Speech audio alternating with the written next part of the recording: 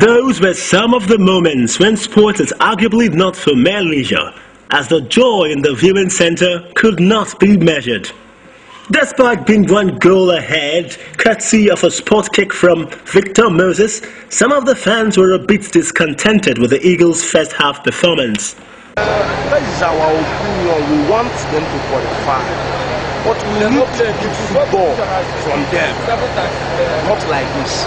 Because like this, they are going to meet world class Argentina, Brazil, Spain, you know. Yet, in reality, the Eagles gave the fans reasons to roar, not once, but twice, as the second half goal from Obin Nansofo settled the fretting fans.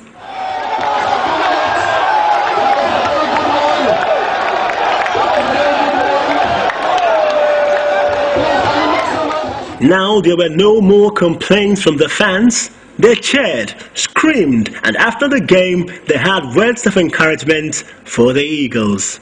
I wish them well in 2014, that at least when they go there, they are going to come out victorious. And I wish them all best of luck. I'm very, very happy for the guys. You know, we are happy. As you can see, I look at people. You know, people now, all of them, you know, happy that we are just celebrating about the match.